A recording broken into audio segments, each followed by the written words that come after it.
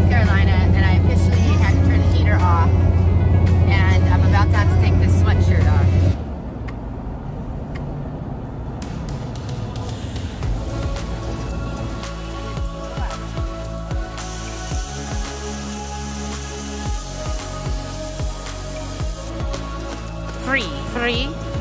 Free. Manicured toes in the sand. Oh yeah.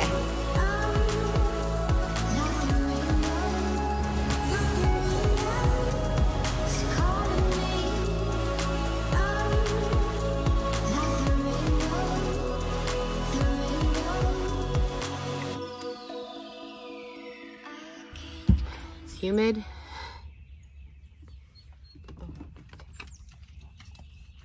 I don't even have a pair of shorts. Let's cut these jeans into shorts like right now. Feeling toasty? Oh, it's fine. Just try to relax. Try to cool down. Oh. My heater that's rigged open. And yeah, now I need to close it because, oh my, there's so much heat coming out. Oh, great. Now the door's stuck open. Open the one on the inside too.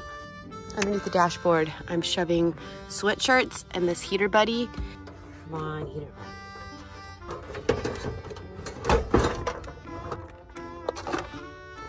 Come on, heater buddy. Oh yeah. I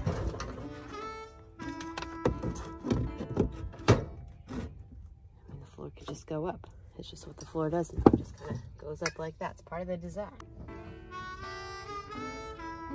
I love getting rid of stuff. I'm like addicted to it now. Bye-bye. Got the back cleaned up a little bit. Got rid of some blankets because you want to go crazy in a vehicle, have a ton of blankets when it's hot. This is a little trick that I do. I roll up blankets right here and put them next to the driver's seat. It makes it like level so that Miles Davis has a nice spot.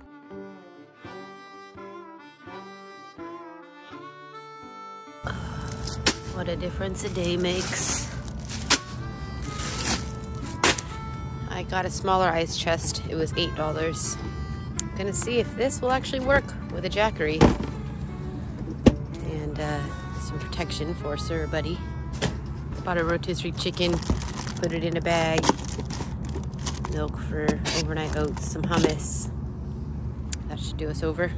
Good morning, Florida. Woke up this morning at the pilot. Everybody's really happy. We're doing really good. Ooh, so excited. My truck just took 2 quarts of oil. Not surprised we've been putting in the miles, but that's why it's so good to check all the time. I wasn't gonna check and something was like, check. I was like, that low. Anyways, we just woke up at the pilot gas station. Super excited. Everybody's doing good. Everybody's doing real good. And I'm about to drive to a dog beach and I'm very excited about it. In a very good mood this morning. Start to sweat a little bit. Like it a lot.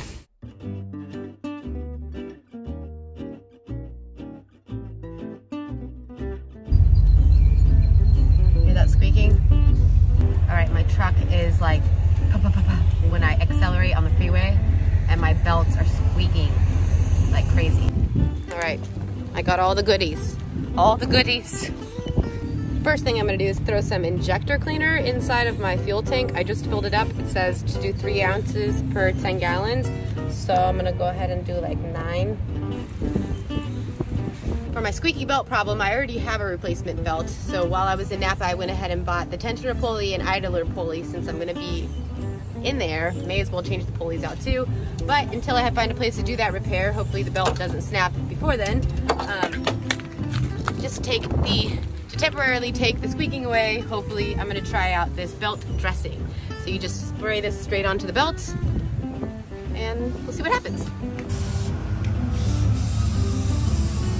The weather map says it's 82 degrees. So if this is 82, I think we're gonna be okay. We're gonna be okay. I bought a box fan. Let's try that out. Put that in the window, maybe buy another. I'm just gonna see how much wattage it takes from my Jackery, how much it sucks up. Because then we can put one in, one going out, you know, circulation. This lady right here stops at Napa and she's like, are these your dogs? Yeah, she's, oh, this one, Boujii, looks just like the dog that my friend lost 2 years ago, or my friend lost. And I'm like, oh no, like this is mine, that's terrible. How long has it been? She said 2 years. Yeah, I was good. She's like, it looks just like her. I'm like, no, this is my dog. Back away, lady. Back away from Boujii. Hey, the squeaking's gone. That's not. Still squeaky. Just got off the freeway. The squeaking is worse. It's bad.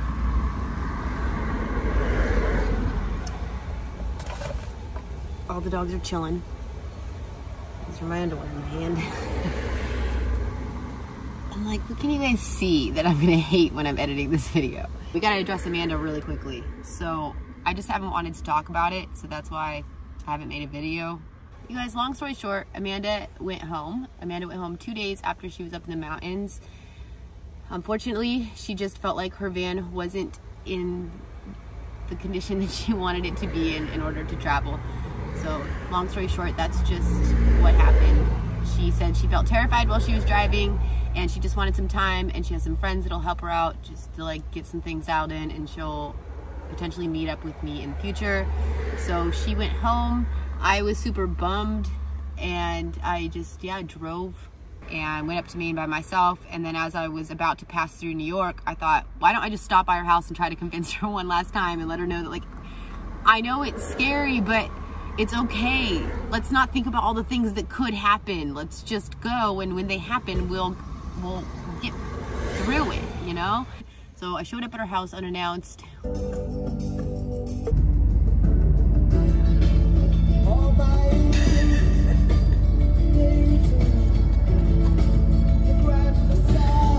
with us, Amanda! Everything's gonna be fine. We got this. She just feels more comfortable getting the van dialed in at her house. She has friends that told her that they would help her, so she stayed. See you soon. See you soon, folks. In Tennessee, hopefully. Tennessee, she says. We've been on the road to Tennessee for some time now. You know what? There's no rush. I was pretty bummed, upset, just disappointed. I'm not mad at her. Just disappointed, you know. I was really looking forward to having somebody to travel with, and especially having it be her.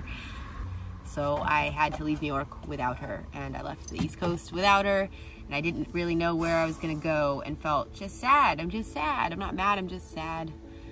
So I just kept driving, and I ended up in Florida, and I thought, okay, this is where I'm gonna tap out, because I'm just bored of driving and being on the road, and I know Florida's gonna be ridiculously hot, so I'll just show everybody on my YouTube channel why you don't go to Florida ever when you live in a Bronco with no AC and 3 dogs. And then all of a sudden we had like the best day today.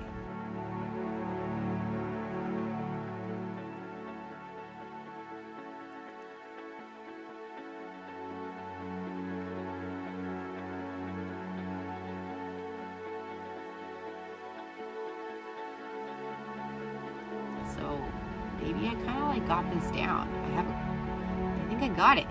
Maybe Florida's not that bad in February. So we're gonna keep going. May as well just stay in Florida until it's uncomfortable and then figure out what's next. I was really in the past couple of days looking at different trailers, like toy haulers, stuff like that, utility trailers that I can convert. But today was just a perfect example of why that's just probably not a good idea. You know how hard it would have been, if not impossible, to park today at this beach if I had a trailer? No one's got a trailer. No one's pulling a trailer right here. People got vans though. They've got vans. Those vans are looking pretty roomy, pretty cozy right about now. Not gonna lie, after a long day at the beach, getting in your van, being able to walk around, looking pretty good. Anyways, that's looking good. Also, I was thinking, you know, a piece of property to start a homestead might be a good idea. Something cheap. Doesn't have to be my forever place. Just find something for like under 10,000 bucks and just have something. I need a project, basically. But I'm glad that I'm here because today was a nice day. So let's just get back to uploading and dealing with 3 dogs and figuring out what the hell I'm doing with my life. And hopefully Amanda gets her van dialed in, and maybe one day we will meet up on the road and be able to travel together. Until then, the show must go on.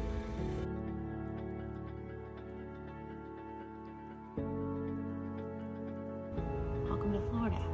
Let's just keep going and see where this road takes us. See you in the next one.